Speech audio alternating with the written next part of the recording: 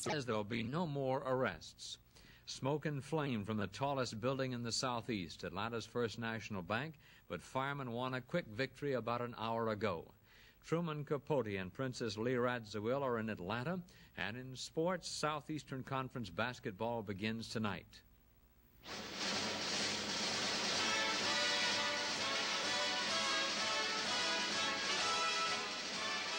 Live from White Columns, television center of the South, in Atlanta, capital of the South, comes Newsroom. First, the top stories from the nation and around the world with Ray Moore and Dick Horner. Brought to you by Eastern Airlines. Now, here's Ray Moore. Good evening. Bad news for Alabama today. Some school desegregation strategy by the Governor Wallace's has backfired, and the echo reverberated from the Supreme Court. Months ago, Alabama sought to slow down school desegregation by placing all local school boards under state jurisdiction. But the result has been just the opposite. Instead of considering one school district at a time, the federal court was able to desegregate all Alabama schools with only one court order. Last March, a federal court directed the state to inform 99 local school systems to carry out a model integration plan which the court had worked out. The ruling was appealed, but today the Supreme Court ruled in favor of the lower court. So Governor Lurleen Wallace and Alabama educational officials have been ordered again to desegregate the entire Alabama school system. And there's a hint of an important ruling to come in the matter of open housing. In St. Louis, a private real estate developer refused to sell property to a Negro. So the Negro, Joseph Lee Jones, went to court. He said that both the Constitution and a law passed during Reconstruction are on his side. A circuit court of appeals ruled against the Negro. Today, the Supreme Court agreed to hear the case later on. The court has emphatically prohibited states from discriminating on the basis of race. The big question in the St. Louis case is whether it's only a private matter or whether the state is involved because of licensing, zoning, and other regulations imposed on the private developer. More news follows this message from Eastern. He first learned about food as a boy, going to market with his uncle. At 13, he was fencing champion at the academy, but his dream was to be a chef like his uncle. So after the lycée, he became an apprentice and within 15 years worked his way to first chef. For the next 5 years, he temporarily lost interest in food. But 20 years later, he received the highest honor any chef could get, the Prosper Montaigne. He's Jean-Pierre Becquet, the head chef at New York's famous Voisin restaurant. But he also cooks for Eastern Airlines, right in his kitchen at Voisin, preparing the meals for selected flights on Eastern's Ionosphere service. Most airlines just get a man's recipes, but at Eastern we had to get the man. We want everyone to fly. Communists in London say they do not think a pause in American bombing would bring Hanoi to the peace table. These diplomats who have been in touch with North Vietnam say that Ho Chi Minh is optimistic that world pressure and demonstrations in America will bring victory to the Reds. Further reasoning is that an apparent return to more normal conditions in China will mean more help from them for the North Vietnamese. And the Russians are able to test their rockets and other war machines against the Americans, all that from communist diplomats in London. Texas Republican Senator John Tower has just come back from 2 weeks in Vietnam. He says the U.S. is winning, that the only place we can lose this war now is in Washington. Senator Tower says continued agitation by peace demonstrators may lead to a pullout. At the same time, New York City police are making plans for and expecting big anti-war demonstrations on Wednesday. Heavy fighting today in the Mekong Delta area. The Viet Cong was trying to cut Saigon's main supply of food from the rice bowl. So U.S. troops and South Vietnamese Marines hit them about 65 miles southwest of Saigon, using in part a 100-year-old weapon, Civil War-type gunboats. The gunboats are armor-plated, and they're called monitors, named after the Union gunboat that fought the first Confederate ironclad. The Allies and their Navy gunboats have killed 200 communists so far. 4 Americans are dead. Word came today of an airplane crash last Thursday. A twin-engine Caribou transport plane crashed along the coast of the China Sea. 26 Americans died. At Long Binh, just 15 miles north of Saigon, Viet Cong rocket fire touched off huge blazes at a supply depot. There were no American casualties. President Johnson today named a new commandant of the U.S. Marine Corps. He is General Leonard Chapman, presently the number 2 man, who will succeed retiring General Wallace Greene at the end of this year. A dead woman's heart is pumping new life through the body of a South American man.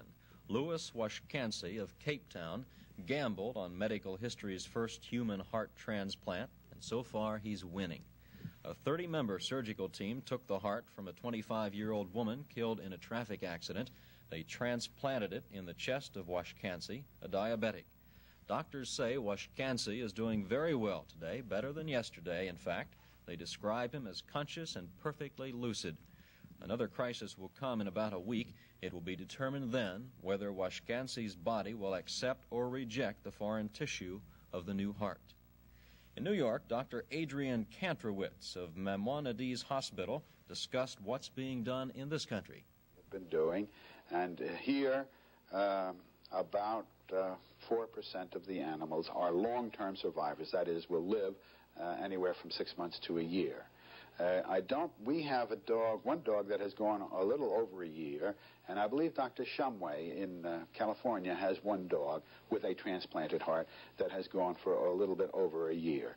But as far as I know, that's about what to look forward to in dog experiments. What this will be in humans, we'll find out.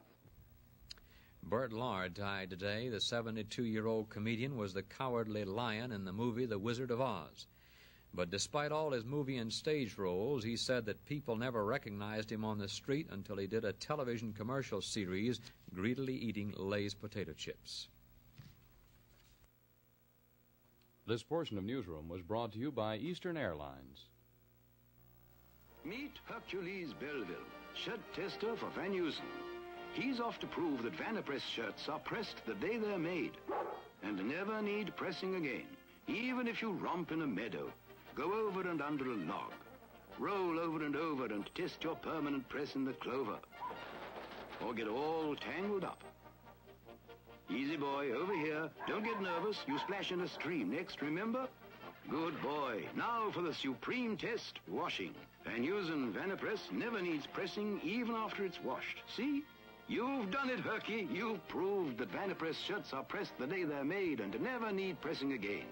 See Vanapress in Lady Van Heusen and boys wear too. Van Heusen, younger by design. And now, Passport 360, the scent of adventure, men's cologne and aftershave from Van Heusen, the first to last and last and last. President Johnson's popularity with the people jumps up and down like a yo-yo. Some weeks ago, it hit an all-time low, especially criticizing his handling of the Vietnam War. The latest Harris poll, released today, reverses the downward trend on the president and the public thinking on the war itself.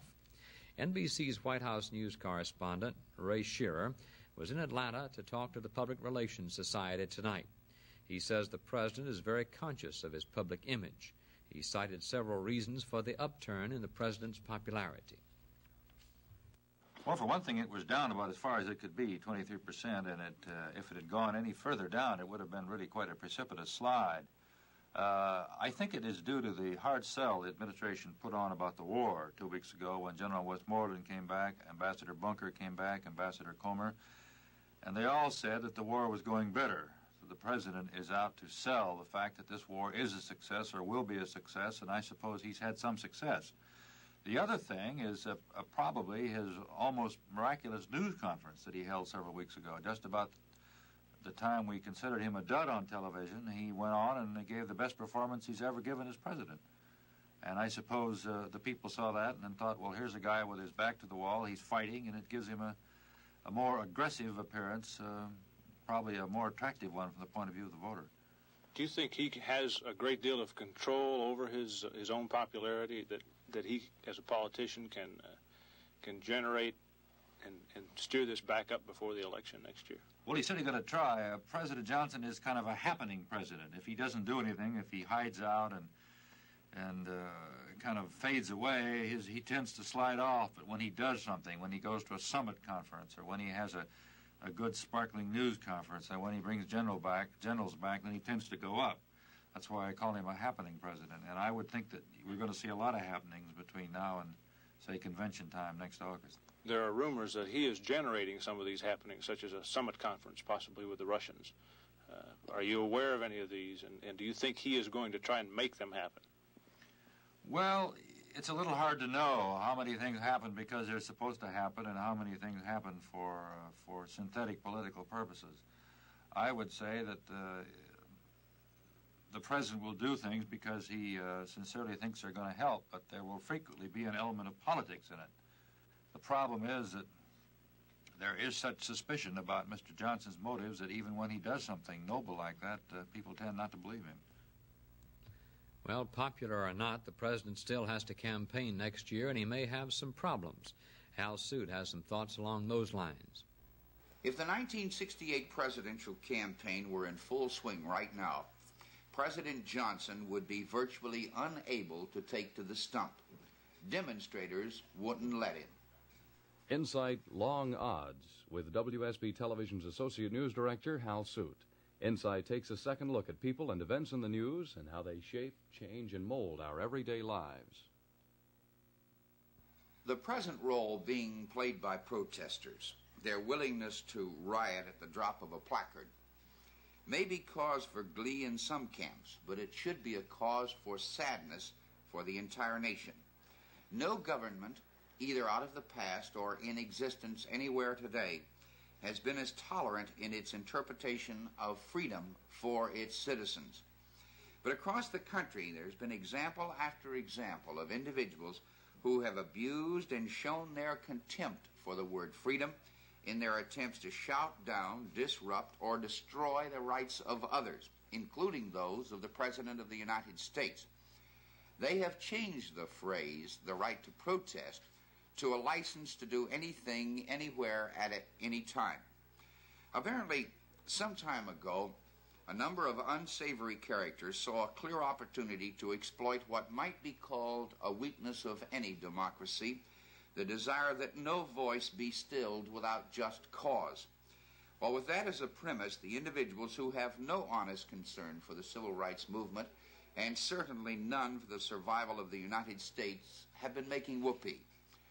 But the situation loses all its humor when a nation reaches the point where its elected chief of state or his close cabinet officers cannot make public appearances.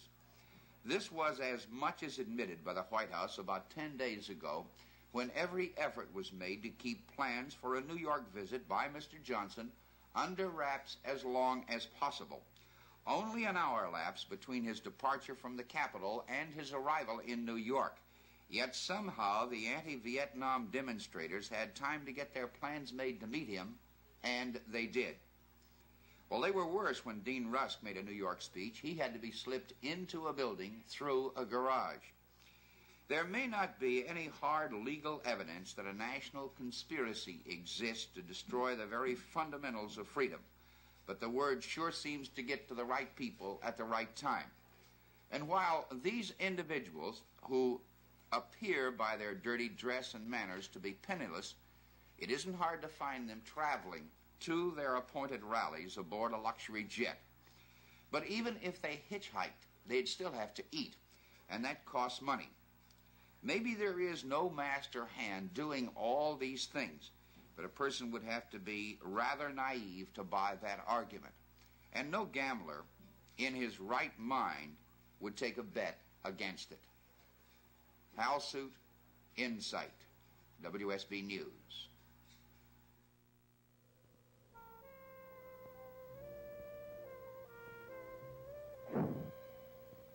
Darling, wait.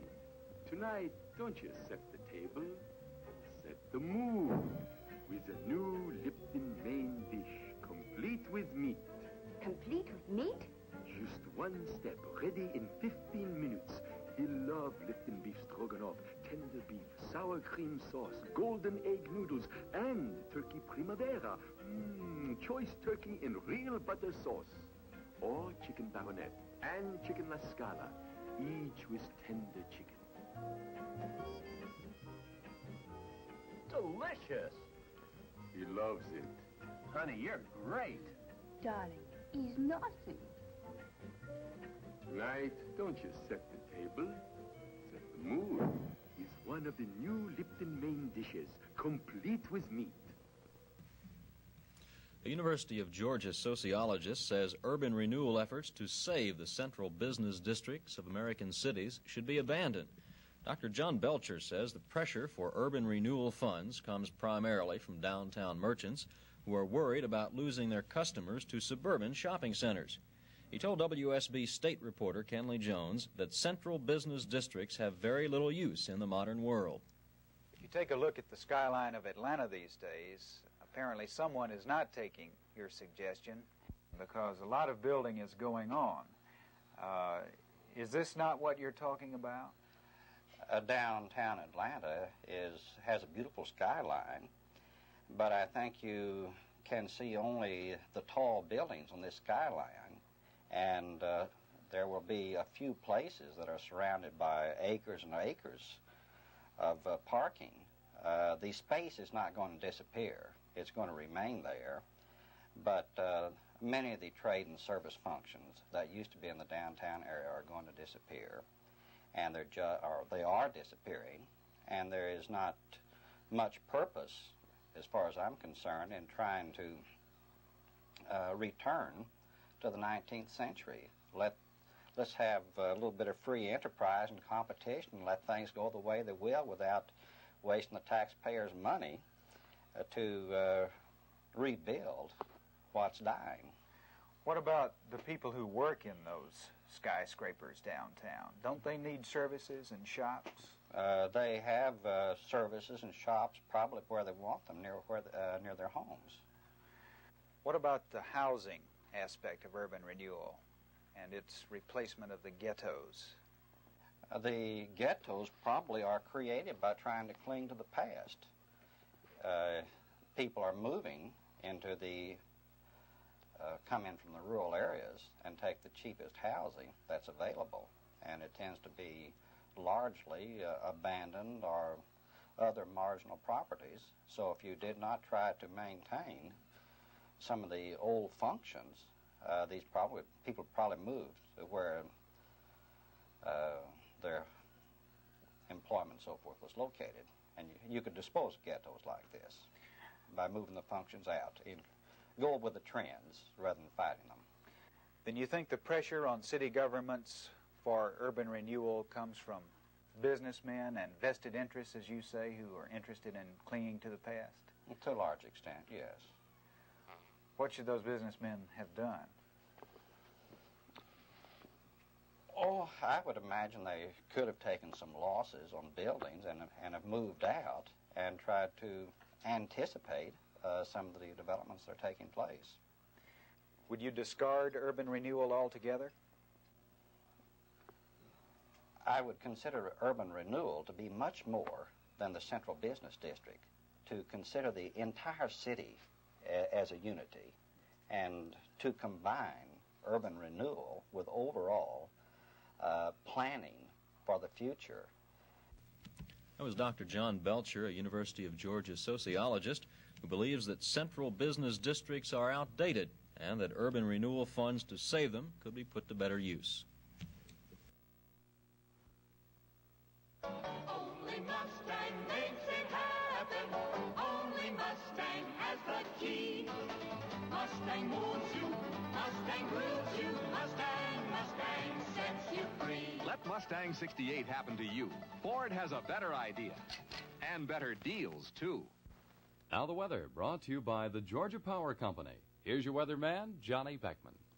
Hi. Well, after a fairly icky weekend weather-wise, we got things straightened out today. That's the way it usually is. The weather gets straightened out when everybody has to go back to work and back to school. We really shouldn't complain, though. We've had pretty nice weather for about the last 6 or 7 months, and I guess things are going along about as they should. We have generally fair skies through most of the eastern states today with a high-pressure system which is centered over the northeastern part of Kentucky. It's part of a ridge of high pressure which extends all down through the southeastern states, giving us generally fair skies today, and temperatures running in the 50s in the Carolinas and Tennessee, in the 60s in our state, and the 70s down in Florida. A little bit of cloudiness down along the southeastern coast of Florida. There has been a storm system which moved through the northeastern states over the weekend. It's now well off the coast, but still strong winds are being felt. Gale warnings are flying from Maine all the way down to Rhode Island. They still have a little bit of snowfall occurring up there, too, but it's tapering off now. Generally fair skies through most of the central states today, up in the upper Mississippi Valley and through the northern plains. There's a low-pressure system which is causing a little bit of rainfall from Kansas down through Oklahoma and into the panhandle region of Oklahoma and Texas. Back of it, there's another storm system which is just now moving on the Pacific coast, a cold front causing some rain in the coastal areas and quite a bit of snow at the higher elevations from Washington all the way down through central California. That already up to about 2 inches of snowfall in some areas in the central part of that state.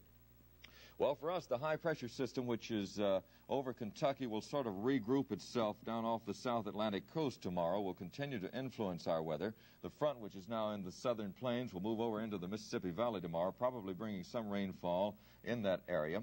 It looks like the high will be strong enough to give us fair to partly cloudy skies through tomorrow, then a little increase in cloudiness the next day, and the possibility of some shower activity getting into our area probably on Thursday.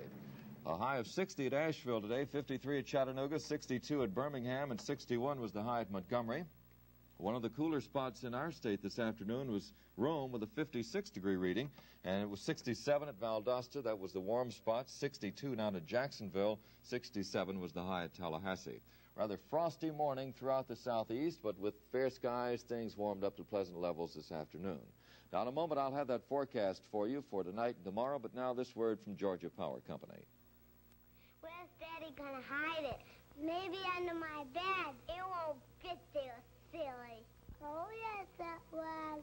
Well, what they're talking about is a frostless electric refrigerator freezer for Mother's Christmas. Just one of a dozen new major electric appliances she would love. Some gifts are easy to hide from Mother before Christmas, like this electric garbage disposer, for instance, or a dehumidifier. And others that aren't so easy to hide: an electric dishwasher, electric clothes dryer, a new electric range or built-in, or a food freezer. Electric gifts, big or small, are easy to shop for and always very much appreciated.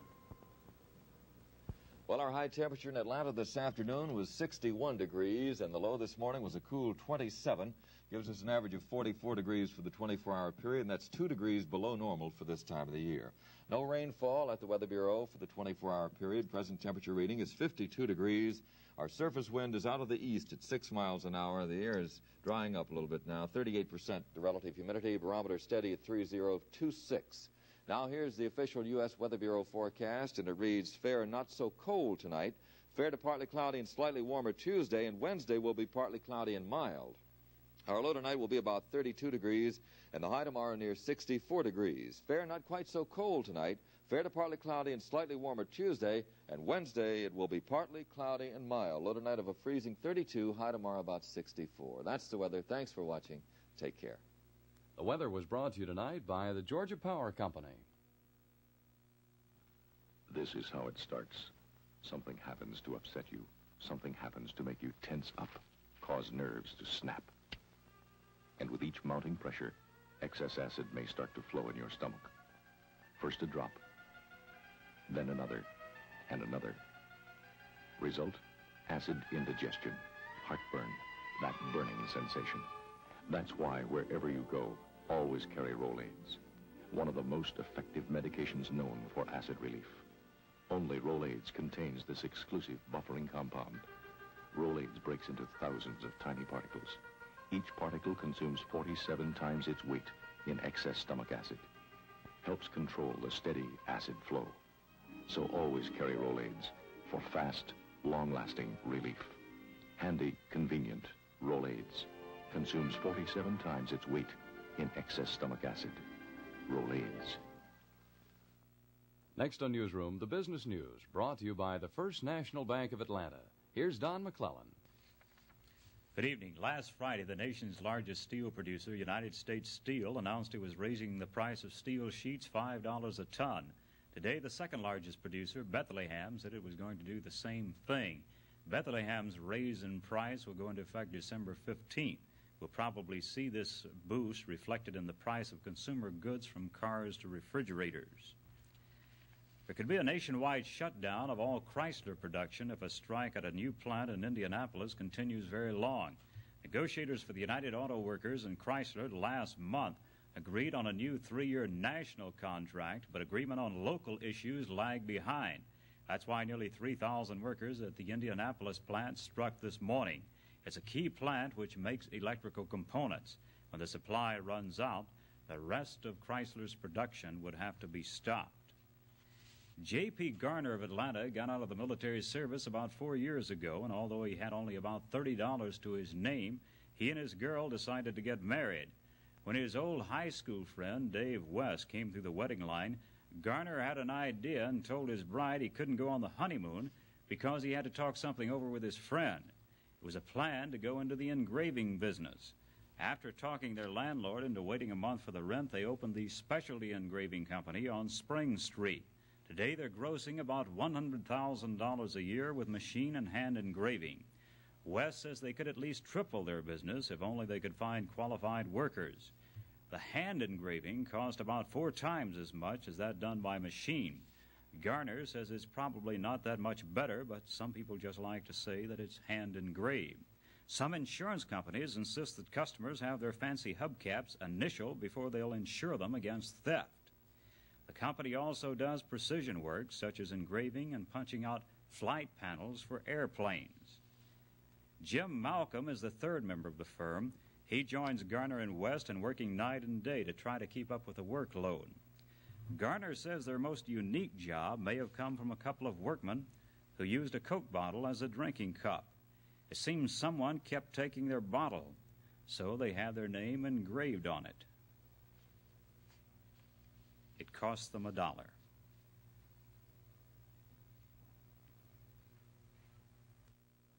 We'll have more business news in just a moment, right after this message from the First National Bank of Atlanta. Well, the holiday shopping season is here again. And if you have young folks at your house, you know that shopping for the little things can be expensive. All the teddy bears and tricycles and dolls and footballs can add up. And when you add up the rest of your year-end expenses, you may find yourself with a stack of bills. But there's an easy solution to these year-end holiday money problems. A First National Christmas Club account. Just find out how much you want to save each week, or every other week if you prefer, and next November you'll receive a check for all your Christmas Club savings. It's a wonderful feeling when the holiday season comes around to have all the cash you need to meet your expenses. So start saving today. Come in any one of First National's 18 convenient offices and open your Christmas Club account.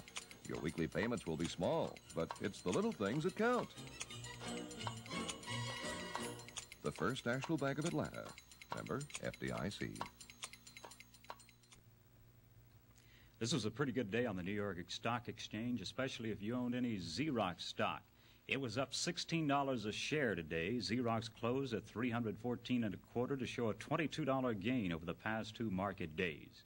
Overall, the market was up, with the Dow Jones Industrial showing a gain of almost 4.5 points.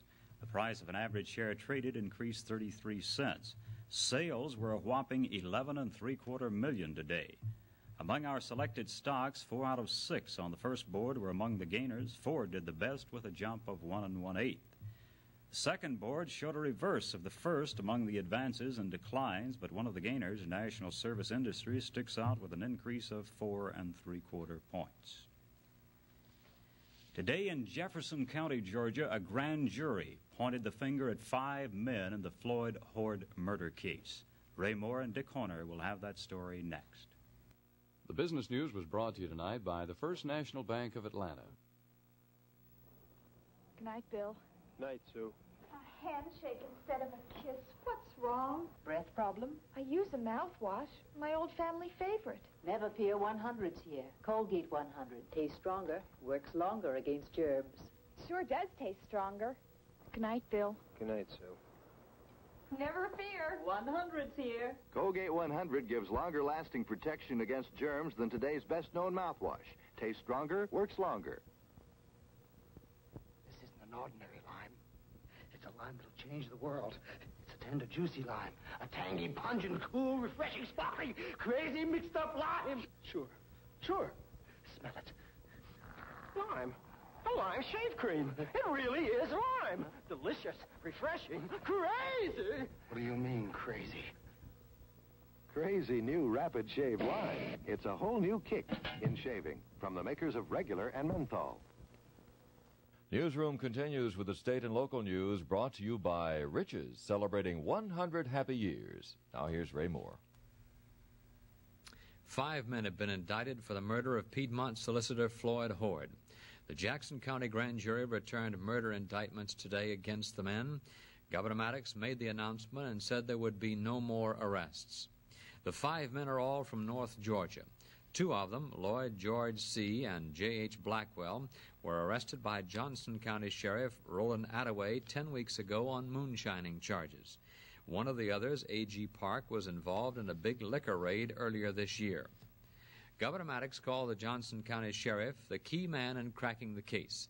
He said Sheriff Attaway has worked closely with other officials. Solicitor Horde was killed when he started his car and dynamite exploded.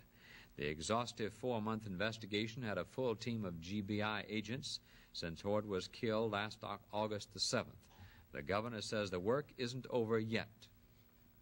I believe it wraps it up so far as the investigation is concerned at this time. Certainly does not wrap it up. You don't wrap up a case until you apprehend and prosecute, and if you have what it takes, the conviction or the acquittal, whatever is necessary. Then it's wrapped up. This completes the arrest. I believe it does. I believe it makes a complete arrest so far as the apprehension is concerned, yes. The governor says he believes the illegal liquor business was a prime reason for Horde's death. Horde had a record for cracking down on bootleggers. The former sheriff, L.G. Perry, resigned under fire after a grand jury said that Perry failed to clean up alleged illegal liquor operations. 4 of the 5 men indicted today are in jail. The only one at large is George Worley. He was last seen driving a 1956 Chevrolet. It's black with maroon-colored hubcaps.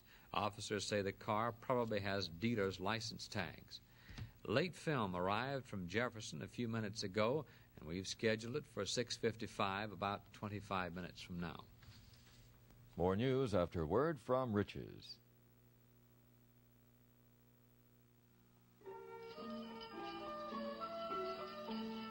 Riches, a golden Christmas world of dazzling gifts for her,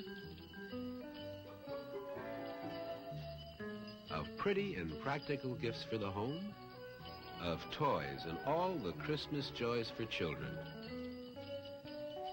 of little delights and timely ones. Come to Riches. After all, it's been your Christmas store every happy year since 1867. Fire broke out late this afternoon in the old First National Bank building at 5 Points. When fire department units first reached the scene, it looked bad. Assistant Fire Chief Steve Campbell said flames were jumping 200 to 300 feet into the air. The blaze apparently broke out in a 7th-floor air conditioning unit. The unit is located on the roof, which made it look as though the whole building was afire. Firefighters quickly contained the blaze. The building was evacuated, and there were no injuries.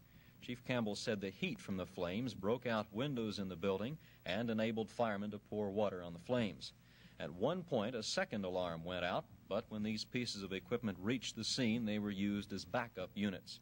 Campbell blames faulty wiring, an engine, or fan belt slippage in the air conditioning unit for starting the blaze. That film shot about 2 hours ago. Rapid transit and the dollars, the deadlines, and the digging involved were all discussed on WSB Television's news conference this morning at 9:30. The guest was Henry Stewart, the general manager of Atlanta's Metropolitan Area Rapid Transit Authority. Stewart said that completion of just the first stage of Atlanta's proposed rapid transit system will cost about $332 million, and about $200 million will have to be local money. Stewart said it could be raised by increasing taxes 3 mills in Fulton County and 1.6 mills in DeKalb County. He said the need now is for some public hearings on the subject. Then he said he hopes voters will approve the money at the polls in 1968. That would allow digging to begin by 1970. Newsman Jim Whipke had a question about the actual digging process. When you start digging, when you start tearing up, are you going to literally tear up Peachtree, or will all of this construction be underground and unnoticed to the people on top? The method of construction depends a whole lot on how deep we are in the street and what are the other circumstances we run into in the way of rock or soil, public utilities. This has to be studied foot by foot. We're doing that now. Do you think there's any possibility that, say, a section of one of the peach trees will be impassable for a year or two? Is this one of the consequences we might expect from construction of rapid transit? It won't last for a year. The time element, if it's necessary to do the subway construction on what we call cut and cover, this is where you dig a ditch, build the subway, and cover it up. The way this is done, the street is opened up, and then as soon as it's deep enough to get headroom, this may be 6 or 8 weeks, a block or two at a time. Then it's planked over and traffic can be restored. Then the traffic can run on this planking for a couple of years while the work continues underneath. And then when it's finished, the planking comes off and the hole is filled up again. And this, again, takes maybe 6 or 8 weeks. Stewart also said that while buses might provide a cheaper and quicker solution, they would not be a long-term solution in his view. But the opposing view got some added strength later in the day. At this afternoon's meeting of the Atlanta Board of Aldermen, a resolution was presented by Alderman Everett Milliken. It called for the Atlanta Region Metropolitan Planning Commission to study bus transit as a permanent as well as an interim part of the city's rapid transit plans. I'm concerned about the cost. We're talking about $500 million. Well, the time this thing gets built with inflation and everything else, we may be talking about $700 million and so forth. And I know, and I think every member of this board knows, that rapid transit would not be of any particular benefit in this city unless there's some other form of transportation to go along with it, because there's too much area we got for 31 or 62 or 54 miles of rapid transit. The resolution passed, and the use of the bus, as often mentioned in recent days, will get some further consideration. The board also selected the city's representatives for the newly formed Model Cities Executive Board.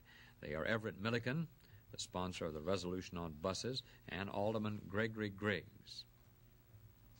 The governor had his own meeting on transportation today.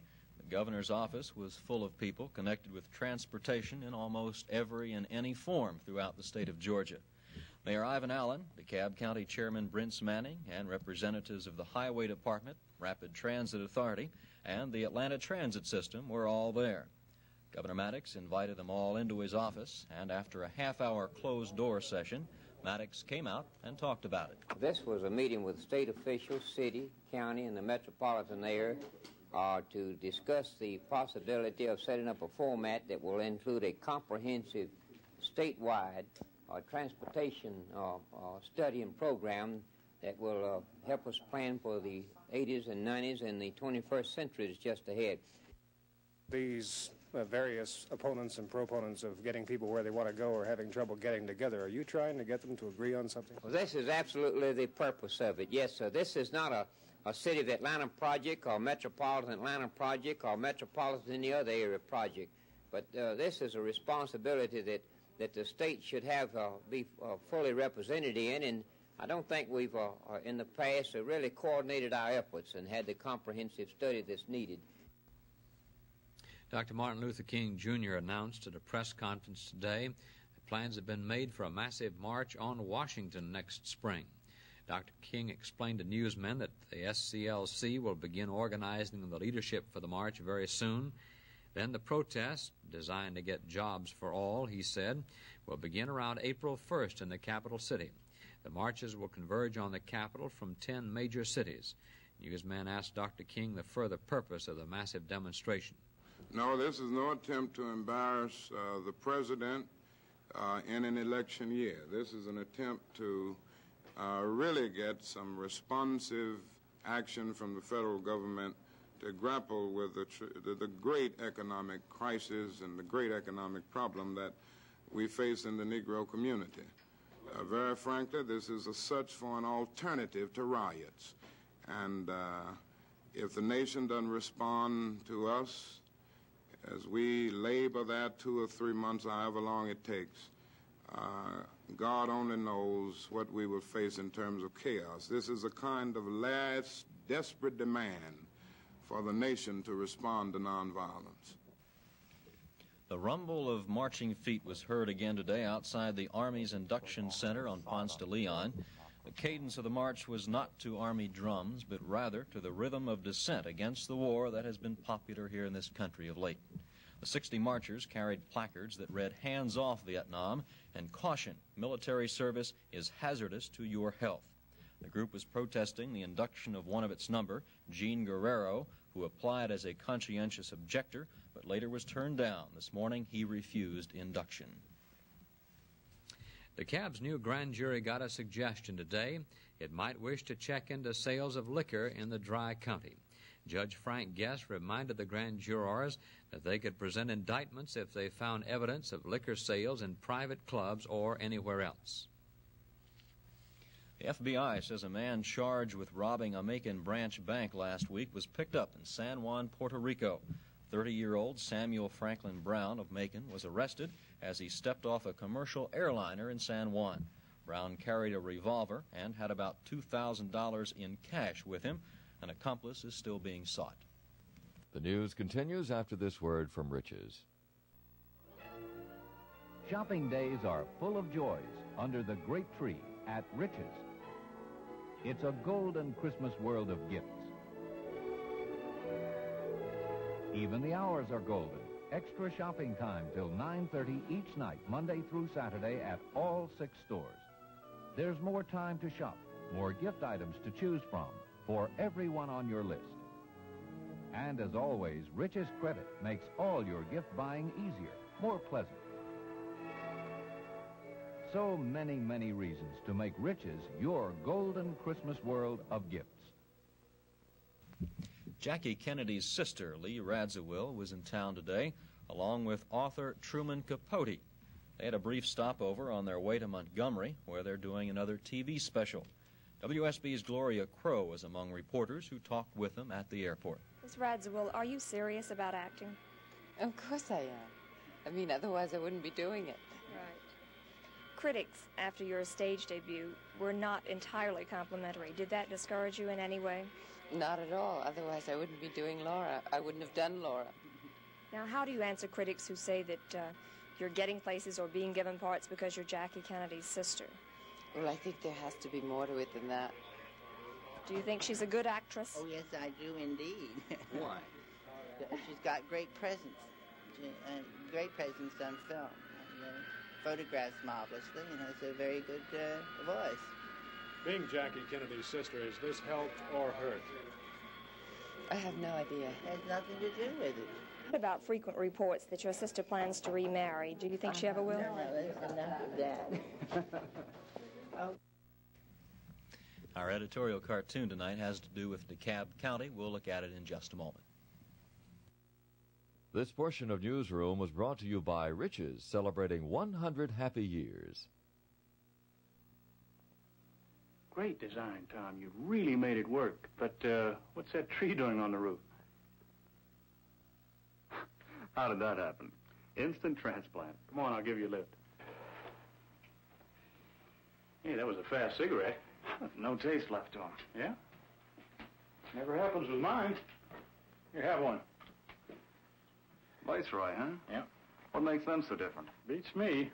Viceroy always tastes good. Taste never quits.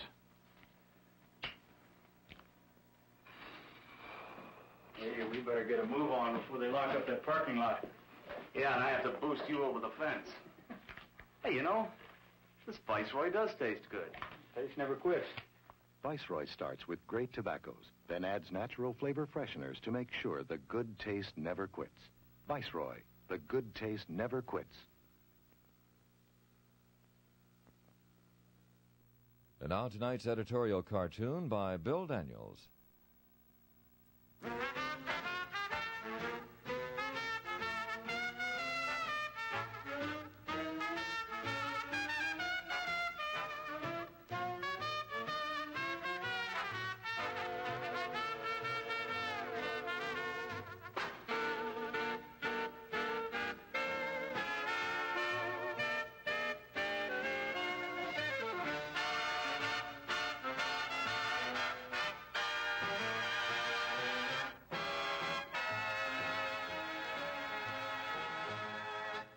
Now make any size toast to order, thick or thin, long or short, even odd shapes, in the amazingly versatile, fully automatic General Electric Toaster Oven.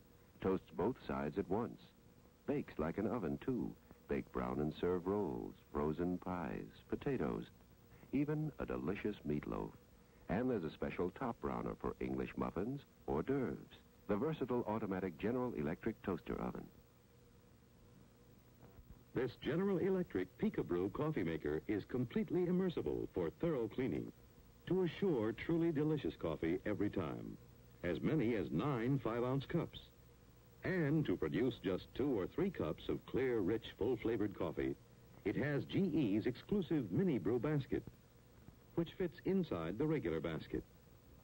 The General Electric Peekabrew immersible coffee maker with exclusive mini brew basket. Next on Newsroom, the sports with Milo Hamilton and Carl Sell, brought to you by the Pure Oil Company. Hello again, everybody. The SEC basketball race gets underway tonight as Kentucky's heralded sophomores meet an explosive Florida quintet. The Wildcats rolled over Michigan Saturday as Florida buried Jacksonville. The only other SEC scrap tonight is Auburn playing at Vanderbilt. Vandy is nationally ranked. They dropped from 9th to 11th in the rankings that came out this evening, however, and barely beat SMU. And Wackheider's Yellow Jackets play at SMU tonight, so Tech could get some idea as how they compare with Vandy and the SEC. Then come home for a Thursday night date with Georgia in the Tech Dome. The Bulldogs trotted out a high-scoring team and rewrote the record book in bombing Arkansas A&M. Ken Roseman's boys are idle until the Tech date. Bill Carter's Oglethorpe Petrels are in action at home tomorrow night with South Carolina State College, and Georgia State plays at home Friday night, University of the South. Well, the Falcons took their second loss in 3 weeks from the Los Angeles Rams yesterday. Defensively, the team played well, but the offense was unable to generate much of anything in the second half. The Birds will be back home to wrap up the season for the next 2 weeks against San Francisco and the Chicago Bears. Elsewhere in the league, the Cleveland Browns stayed on top of the Century Division yesterday with a 24-11 win over the Giants. And the Browns took advantage of a Giant offside on the opening kickoff. On the second kick, Benny Davis takes the ball on his own 9-yard line and returns it 63 yards to the Giant 28. Later, Lou Groza added a 15-yard field goal, giving Cleveland a 3-0 lead. Linebacker Jim Houston, who had quite an afternoon, prevented a tie several plays later, blocking a 50-yard field goal attempt by Pete Gogolak. The Browns then marched downfield for a score by the league's leading rusher, Leroy Kelly, running 12 yards to the 1, then taking it over for the score. That made it Cleveland 10-0. Then later in the first half, the Browns' Frank Ryan threw a touchdown pass 24 yards to Gary Collins, make it 18-0. In the third period, the Giants tried a fake field goal, but Browns tackle Jim Kanicki broke it up, dropping Joe Morrison. The Giants finally scored in the third period as Joe Morrison carried John Brewer with him into the end zone. And there he goes. On the next play, the Giants successfully completed an onside kick thanks to Pete Gogolak. Just as things were looking up for the Giants, Fran Tarkington, the Giant quarterback, dropped straight back. His pass intended for Aaron Thomas, but it was intercepted by Cleveland linebacker Jim Houston, who gives Tarkington a little shot in the jaw and goes all the way 79 yards for the score. The final score, Browns 24, Giants 14. I'd say that fellow ought to move into the boxing eliminations for the heavyweights. That was a pretty good left. Tennessee goes into the books as the 1967 SEC football champion, but Alabama fans have another chapter to add to the history of Bear Bryant. The Bear closed out another fine season as the Tide stopped Auburn in the mud 7-3. The win gave Bama second place in the race. Only one more game left this Saturday. Florida plays Miami, and Miami goes on to the Bluebonnet Bowl. Well, the SEC schedule's all but completed. 6 teams have to get ready for those bowl dates. Georgia in the Liberty on the 16th, Tennessee in the Orange, Alabama travels to the Cotton, Ole Miss in the Sun, LSU in the Sugar, and Florida State in the Gator. A pretty good batting average for the SEC. Something new in tennis rackets and a few tips on how to make the right purchase. Carl will have that feature after this word from Pure Oil.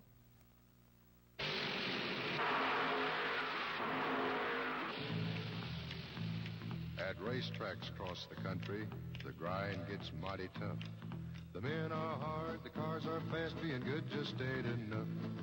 Go with the big red bird. Firebird Racing Gasoline. They go with the big red bird. The Pure Oil Company has been blending Firebird Racing Gasoline for years.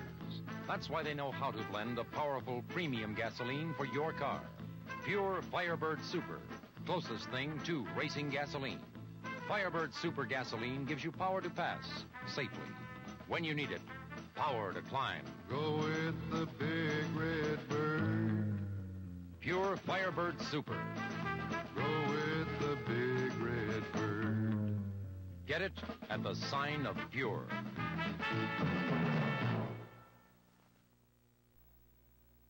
Well, you can't play the game without a racket, and Jack Rogers here at the Bitsy Grant Tennis Center is going to bring us up to date on that today. Jack, starting out in the game of tennis, what would be a suitable type racket, and what should you look for a beginner? Well, a beginner does not want to start with a racket that is not good enough for a decent player to play well with, so I would suggest he get a medium price racket. You can, on today's market, you can get a good tennis racket for a beginner about $12, $14. Does the stringing make any difference? Yes, it certainly does. However, most of these rackets are going to be strung with nylon, and they're going to be strung about 50, 52, 3 pounds, which is pretty good pressure for a beginner. And if you'll be sure and get the right weight and right grip handle size, then they'll be pretty well ready to go after the game of tennis. Now, what are we talking about when we graduate up into a little better racket? Well, the rackets, of course, will be the same size and dimensions, but there will be different weights. Your better rackets generally come unstrung because each player likes to have his own strings, his own tension on the strings. They also get the racket to suit their grips. Grips run 4 1/2, 4 5/8, 4 3/4, so you want to get one that's comfortable for you to feel and to your feel and for you so you can handle it. Now, what are we talking about as far as the difference in type of stringing? Maybe the better players want the gut. Yes, your better players do want your gut. However, your nylon now, they've improved it so much that I'd say 75% of the people still are playing with nylon, but your top players will use gut. It has more resiliency, gives you a little more zip, a little more control, and they do prefer it. Now, how about the youngsters that are starting out? Does this make a difference in the type of racket? Is there a smaller racket? Well, if the youngster is 5, 6, 7 years old, then you're going to have to get a junior size racket, which is usually about 1 to 2 inches shorter and just lightened down all over. And they have to have one that they can swing. Now, if they're 8 or 9, I believe in getting them started on a regular size racket. Get the lightest racket you can find in a small grip, but let them get it started with a regular size racket. Well, Jack, thank you so much. And the next time we get together, we're going to talk about the newest innovation in tennis, and that's the steel racket. I think the most important thing to bear in mind is to take advantages of the services of the professionals of the various tennis centers and the sporting goods dealers in your area. Don't go buying blind now. Tennis equipment is their business, and they're more than willing to help you get the right product. Somebody says that we mentioned that Florida State was in the SEC. That wasn't the way we worded it. It just happened to be included in the SEC finishing story. We mentioned there was one big game left, so we're not trying to put them in that conference. We also mentioned that Vanderbilt had dropped out of the top 10, and here are the new ratings. UCLA Bay Area winner is still number 1, Louisville 2nd, Houston 3rd, Kansas 4th, North Carolina 5th, Dayton 6th, Princeton 7th, Purdue jumped from nowhere to 8th, Boston College 9th, Tennessee is 10th. Former sports announcer and organizer in the American Football League, Harry Wismer, died today in New York City. And veteran pro golfer Bo Winninger is reported in critical condition in Oklahoma City. And a closing note, Carl, what are the odds on a pro golfer winning his first entered tournament? Fairly long, Milo, because I think Marty Fleckman, who won the tournament yesterday down on the Cajun Classic, is the first man ever to do it, and he did it very strongly, coming out with 2 birdies in the regulation round. Then he won the birdie, scored a birdie in the playoffs. So he's here to stay. You bet he is. That's the Sports Still Now Carl will see you at 11. A special feature coming up. The Sports with Milo Hamilton and Carl Sell was brought to you by the Pure Oil Company.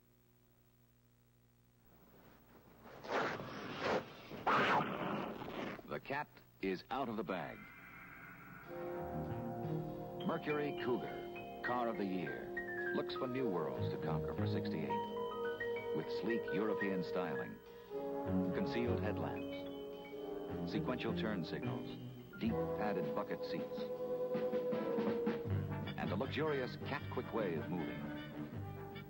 All standard in every Mercury Cougar. Pound for pound, dollar for dollar.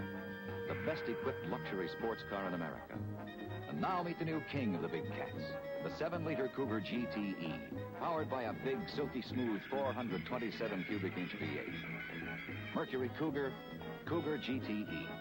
The big cats are out of the bag. From Lincoln Mercury.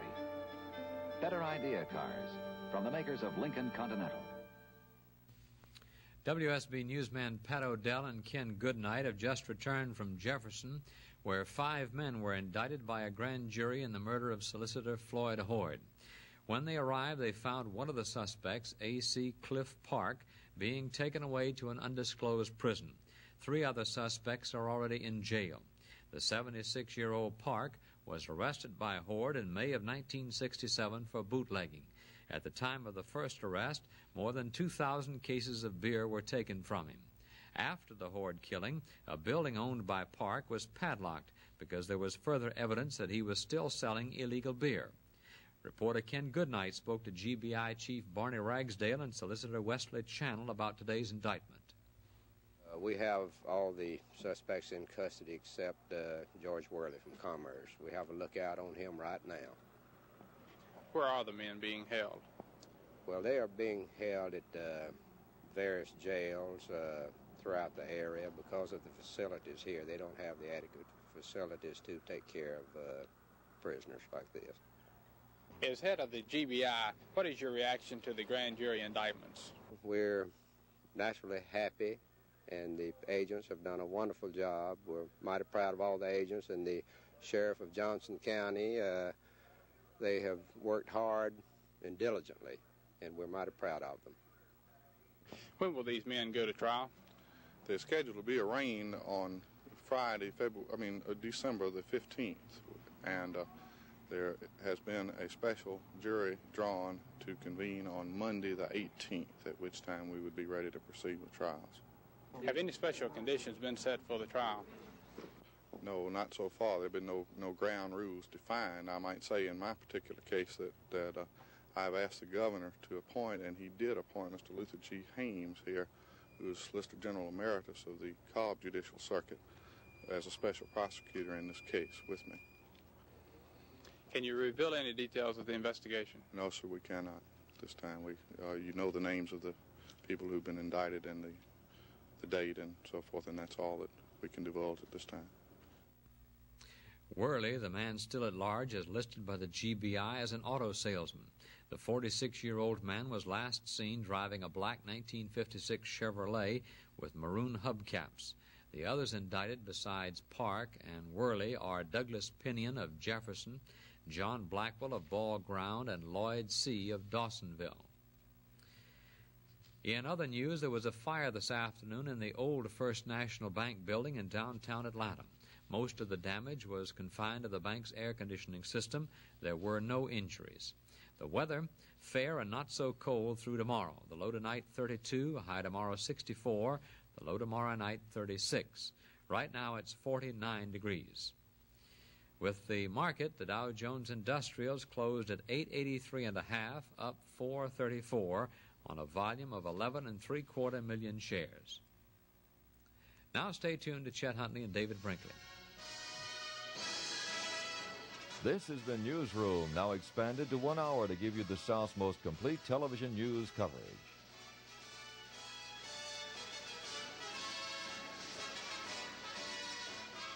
Six o'clock Newsroom was a live color presentation of WSB Television News, portions pre-recorded.